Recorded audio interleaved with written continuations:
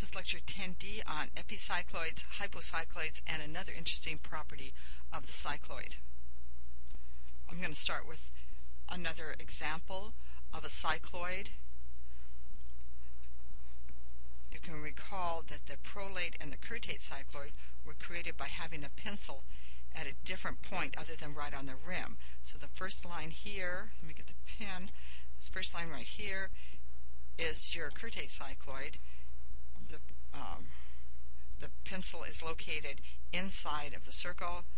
Here with the loops is your prolate cycloid, and this in the middle is a cycloid. One place that you can see the curtate cycloid is on the back of a violin.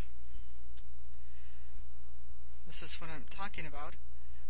These curves shown in red for the back arch of a violin, those curves are curtate cycloids. They're not just some arbitrary curve. Probably should have included this with the cycloid, but it didn't make it in the other lecture, but I wanted to show it to you. It's very interesting. For the rest of this lecture, I'm just going to give you the equations and discuss again some of the properties of the epicycloid and the hypocycloid. So remember, the epi and hypocycloid are drawn from one circle rotating over another stationary circle. For the epicycloid, the moving circle is on the outside. Epi in Greek is a Greek word meaning upon, as in epidural. And for the hypocycloid, the moving circle is inside the stationary circle, again from the Greek hypo, meaning beneath, as in a hypodermic. And they both have prolate and curtate versions. And since the circle is going over and over, the moving circle is going around and around the stationary circle, the curves that are traced, the epi and hypocycloid, are also periodic curves. And they end up generating a pattern depending on how many cycles of the moving circle it takes before it starts repeating. One use of the epicycloid and hypocycloid is in the shape of gear teeth. Now different, the involute of the circle is now used because it's easier to manufacture, but these epi and hypocycloids, as I understand it, are still used for handmade watches and clocks. The idea is that when you have gear teeth, they must come together in exactly the right way so that the forces and the velocities are transferred continuously as the gears move over each other. Otherwise there will be noise, wear, jerking of these gears, and they won't last as long, and also they'll be noisy and they won't work as well. So one solution of this is to have the gears be made in a pair, epi and hypocycloid pair. And I'm going to show you an excerpt from a watch manufacturer website discussing this. So here's the discussion from a watchmaking website. So it's calling them cycloidal gears. You generate two curves. You take two discs that we want to mesh. Right? We introduce the third rolling disc. Right? So we let the rolling disc move along the outer edge of one of the gear wheels. Right? And that will generate your epicycloid.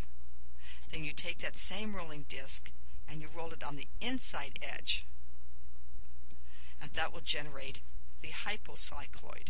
These two curves are conjugate pairs, or conjugate to each other, and those become the outer edge for those gears.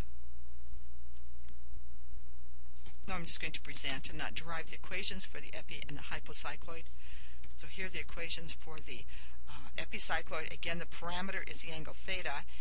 For the epi and hypocycloid, you have two rolling circles, so theta is taken as a central angle of the stationary circle, not the moving circle in this case. Big R is the radius of the stationary inner circle. Little r is the radius of the outer rotating blue circle in this diagram. What determines these curves is the ratio of big R to little r. And I've rewritten this several times trying to get that ratio isolated nicely for you, but I decided just to leave it in standard form. Anyway, it's the ratio of big R to little r that determines the shape of the curve, some of which have interesting names such as cardioid and nephroid. And here are the parametric equations for the hypocycloid. They look just like the equations for the epicycloid, except a plus sign in the epi becomes this minus sign in the hypocycloid.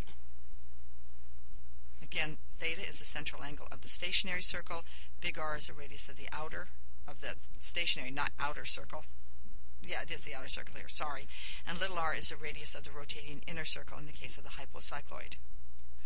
Again, the ratio of big R to little r determines the shape. Here's a summary of some of the more of the named shapes and more interesting curves. If the ratio of the radii of the two circles is equal, that is, big R over little r equals 1, the epicycloid traces out the cardioid. The hypocycloid, of course, wouldn't have much of a curve.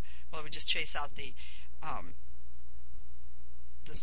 would trace out the circle because both circles would be the same size.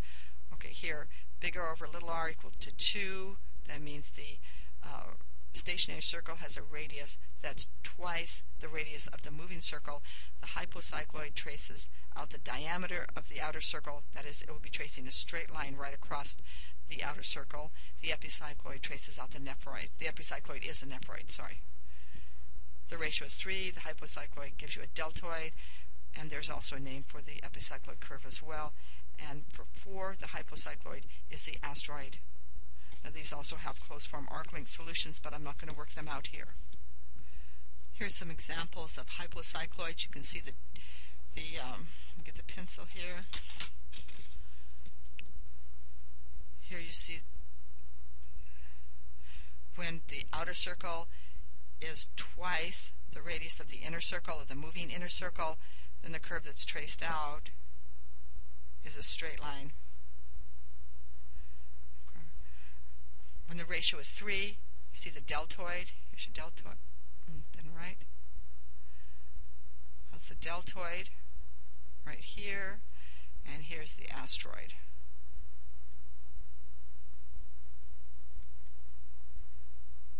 When that ratio is 4.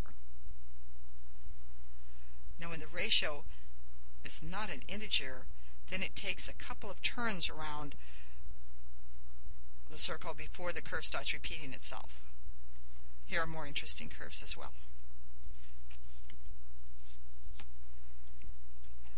And we see the same situation for the epicycloid. First curve is a cardioid. Here's your cardioid. Here's your nephroid. In this case, the ratio of big R to little r is 1. In this case, it's 2. And here, it's non-integer. And it takes many, many cycles before the pattern is established.